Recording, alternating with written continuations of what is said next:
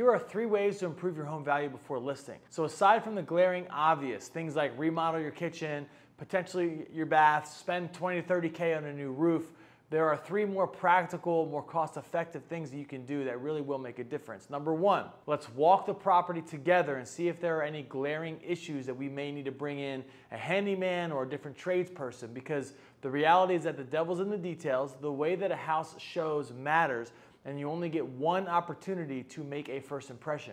Number 2, tidy and declutter. You want people, when they come to visit your home, to be able to envision themselves living there and not be distracted by all of your personal effects. And number 3 is landscaping and lighting. It's one of the most overlooked items, and it plays such a large part in the emotion that a buyer will potentially have when they come to visit your home.